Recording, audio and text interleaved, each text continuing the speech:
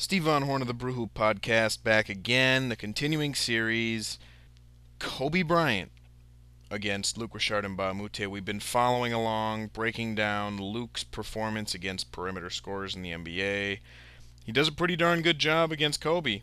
There were some buckets given up around the hoop, but some of those were Carlos Delfino, which, kind of runs as a theme here. Luc, when he's on Kobe, does a great job. You see him here, he does another excellent job getting shot challenges on these guys who love to run ISOs.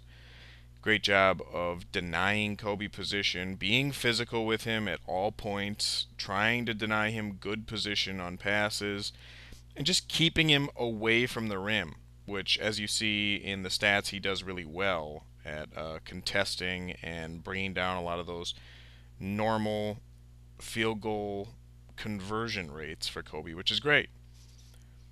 In this one, you just see Drew Gooden, for no reason, coming over to help, and guess what happens?